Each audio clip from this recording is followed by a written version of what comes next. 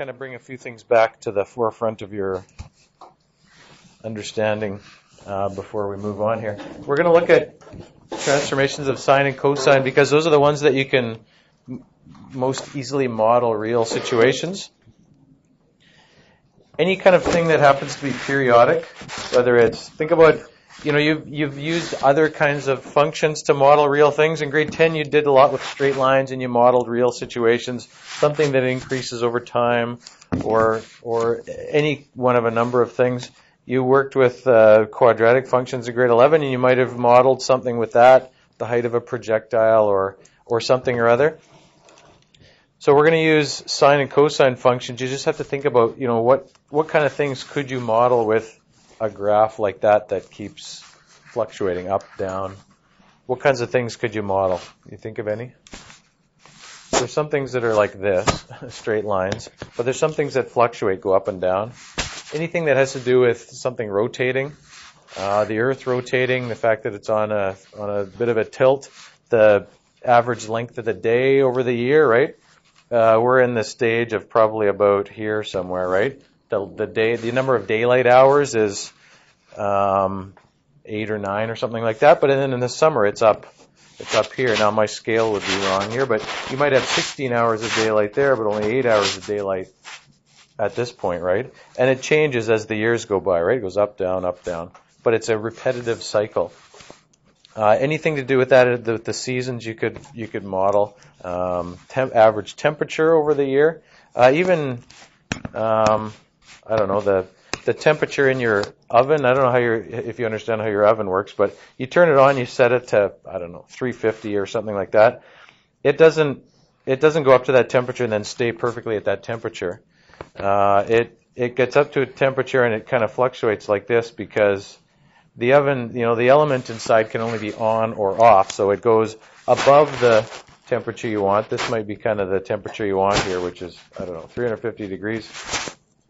It goes above the temperature you want, and then it says, the thermostat says, well, you better turn off because it's too hot. Gets too cold, turns back on, heats up. That's how your house works as well. It kind of fluctuates around a temperature. It might not be a perfect sinusoidal kind of curve like that. But anything that is a repetitive cycle like that, you can often model with sine and cosine functions. So that's where we're going in this unit. We need to remember how to first of all graph the basic function for each of these. Do you remember what the basic graphs look like? Maybe you could right now try and draw a graph for yourself after your long weekend. Draw a graph of each one and then fill in the information here. And I will pause this, and then maybe you're not quite sure of some of these words. Amplitude, period. Once you draw the graph on there, this is actually how I would draw a sine curve. Don't just try and draw a freehand sort of thing like this. Use some reference points. You know that it starts at 0, right? Sine of 0 is 0. And as you do one complete rotation, right, you go all the way around to 2 pi, it hits the same value again because it's repetitive like that. Now halfway in between there, because it's symmetric, it's going to hit that point again. Whoops, I missed over here. There's 2 pi. Halfway in between those two, it's at pi again. What happens to the values for the first half of this rotation? They start at 0 here. Remember that sine, if you have a point that's on the end of a terminal arm and it's rotating around, the sine of the angle that this angle here, the sine of that angle is related to the y-coordinate. So what happens to the values of sine as you go around here up to 90 degrees? What happens to the values of sine as you go from 0 to 90? They start at 0, and what happens? They go up, they go down, they stay the same. What happens? They increase, right? They increase to a maximum of 1, halfway there. Okay? So if you want to draw the curve, it looks something like that as best you can. Notice that it doesn't go straight up and straight down. It's not like a saw teeth. And it's not a semicircle kind of thing like that. It's not a curve that is completely vertical in the middle. If you want to get it fairly accurate, you probably should know that, well, there's pi over 2, but pi over 6, you know what the sine of pi over 6 is, I hope. It's one of those exact value triangles. Do you know what the sine of pi over 6 is? Remember your exact triangles here? There's a 1 root 3, 2 triangle. There's pi over 6. What's the sine of that? There's the opposite. There's the hypotenuse. So what is it? A half, right? This is one of the ones we have to know. But, maybe you know that, but you haven't made the connection with where it fits in the graph. If that's 1, then if you want as a reference point, you can kind of make sure it goes through that correct point. I'm a little bit too high on that side. Right? Because at pi over 6 and 5 pi over 6, it's going to be at a half.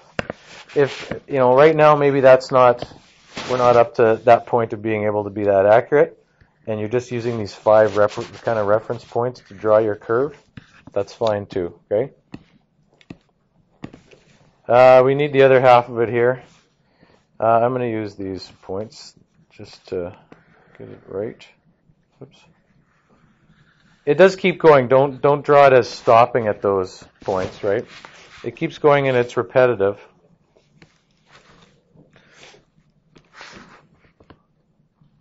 Now, so essentially what we're doing in this unit is going to be doing the different transformations that you know about, right? We're going to be doing things like this, compressing it and expanding it vertically. We're going to be compressing it and expanding it horizontally. And we're going to be, what are the other two? What? What'd you say? Something? I didn't hear. You're going to tell me one I'm not able to do on here, right? There's one I can't do with this. I can move it up and down, yeah, I can move it up and down. And I can move it side to side, right? So there's that, but there's one that it doesn't easily do. What are the other types of things? Yeah, the reflections, right? So you can imagine reflections. Now, the reflections aren't going to be actually too big with this because since it's repetitive, it's hard to tell if it's reflected or not. Like if you take something that has this repetitive pattern like this and you reflect it, it's actually just going to be kind of like that, and it's going to be hard to even tell that you reflected it. It might just look like you've shifted it. So the big ones are going to be the 4, the vertical shift, horizontal compression or expansion, and vertical compression or expansion. One of them is sort of more difficult, and I have it separated as a second thing here. We're going to do all of them except for the horizontal compressions and expansions first, because this one's tough, not because it's a more difficult concept, but because of the scale here involved. The scale on the horizontal axis is pi fractions, and it becomes kind of confusing for people. So we look at that one separately. Anyways, for the basic graph here of sine, the period is 2 pi, because that's the length, that's this length right here.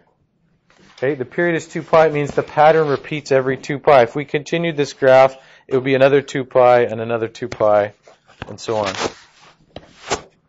The amplitude is the distance from this center line to the top, or that center line to the bottom. So the amplitude there is 1. When we expand it and compress it vertically, the amplitude will change. The maximum is 1. The minimum is -1. My ones aren't looking all that hot. I better redraw them. Okay, the maximum just meaning the highest it goes. Minimum just meaning the lowest it goes. If you know the max and the min, you know the range.